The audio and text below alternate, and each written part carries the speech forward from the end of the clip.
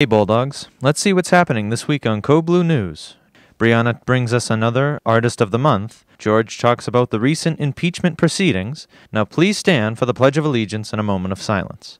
I pledge allegiance to the flag of the United States of America, and to the republic for which it stands, one nation, under God, indivisible, and with liberty and justice for all. Please remain standing for a moment of silence. Thank you.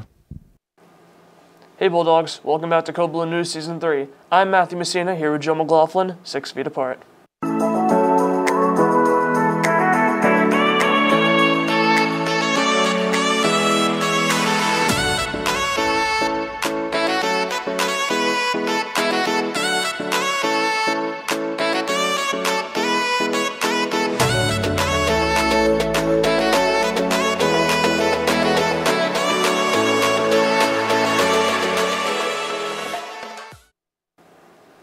On Tuesday, College Board announced that they would be changing the structure of their SATs. They decided to discontinue both the SAT subject tests and the optional essay. College Board has cited the need to streamline the process. Today is the one-year anniversary of when the first COVID case was detected in the U.S., according to the CDC. Let's hope we can return to some sense of normal this year. Moving on, let's go to Brianna Graziano, who's here with another Artist of the Month, this time with the spotlight on Kaylee Mingola. I started making my own accessories probably like 2 years ago, and then a little after that I set up my own booth at a craft fair. I would say all of my family and friends inspired me, and they all were really supportive of it, and I have always loved doing my own thing, making my own stuff, so it probably came from when I was younger too. Instagram, Facebook, Etsy, and then when pre-COVID I did a lot of craft fairs and festivals and stuff like that. I would say that there's been a lot of challenges, especially with COVID, but I've been really good at turning everything into an opportunity. If you're looking to start your own business, just do it. Like, it sounds cliche, but start small, stay motivated, and be creative. I honestly haven't fully thought about how long-term this could go. I just know that it's working well for me right now. It's something that I can do and to make money too. But if there was an opportunity for me to do it in the future, I think I would take it. Thanks, Brianna. There's some breaking Olympic news. Japan has concluded that the 2021 Olympics will have to be canceled due to the current pandemic. Now they are currently trying to secure the hosting rights for the 2032 Olympic Games. As everyone knows by now, Joe Biden and Kamala Harris were inaugurated on Wednesday.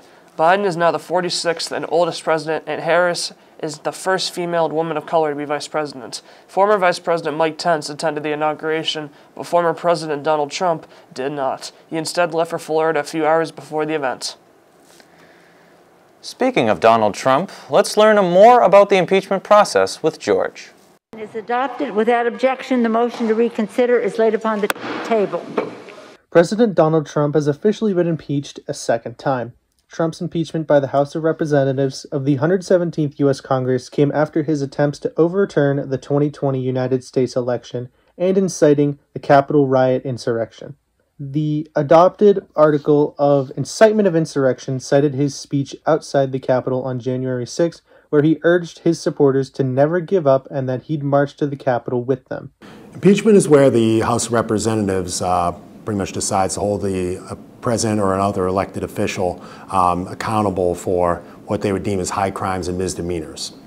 It was fairly uncommon, and depending on these instances, it's often been argued by one or the other sides that it's a political motive, depending on what side was, getting impeached. Although this was only the article, Trump also was involved in another possible impeachable offense days earlier, on January 2nd. Trump called Georgia Secretary of State Brad Raffensperger. I have to find 12,000 votes, and I have them times a lot, and therefore I won the state. I need 11,000 votes. Give me a break. We have that in spades already. They're changing the equipment on the Dominion machines, and then that's not legal. We did a hand retally, a 100% retally of all the ballots, and compared that to what the machine said, and it came up with virtually the same result. With all this news about impeachment, a question rises. How often has impeachment been used? Not very often. Trump is the only president to be impeached twice in his term. Only 2 U.S. presidents faced impeachment before Trump. Andrew Johnson in 1868 over his constant vetoing of Congress bills during Reconstruction after the Civil War, as well as Bill Clinton in 1999 for lying under oath during the Monica Lewinsky scandal. And finally, Richard Nixon, who resigned before he could be impeached in 1974 over the Watergate scandal. No president has ever been convicted in the Senate in U.S. history. Will this change soon? We'll have to wait and see. This has been George Starr with Code Blue News. Back to you in the studio. Thanks, George. Staying on the topic of presidents and politics, we here at Code Blue News are happy to announce a contest. We all know those memes of Bernie Sanders at the inauguration and his adorable little mittens appearing in various places. We decided to have a contest to see who can create the best Bernie Sanders meme here in Holbrook High. Please submit them on social media platforms such as Instagram, Facebook, or Twitter, and tag us at CodeBlueHMHS. Now turning to some sports, the JV Boys Bulldogs team defeated SSCA 28-20 last night in the gym. On Wednesday, both girls' teams played West Bridgewater. The JV team lost 45-8 and the varsity team lost 60-24, both of which were also at home. You can watch today's games on hcamtv.org or Holbrook Cam on YouTube. Congratulations to the following National Junior Honor Society members who have been elected officers of the organization. President Madison Burnett, Vice President Amy Yip, Secretary Hallie Nasser, and Treasurer Molly Poppinga. And now for the moment you've all been waiting for. It's time to pull the team captains for Code Blue Senior Feud. As a reminder, captains will be able to draft their team out of the pool of selected students. Now, Joe, in an ironic twist, I'm going to let you draft Cohort B. How about you go first? All right. You're going to pick 2 names. All right, here we go. I have 2 names here. Nichelle Pimental. It's Rochelle. Rochelle, I'm sorry about that. And Brooke Walker. All right. I most definitely cannot look. It's a goofy hat, but I'm not going to look at it. Dawson Cathalis. Sorry, I butchered that. And Hallie Baldwin. Those are the 4 captains for Code Blue Senior Feud. It's going to be a classic.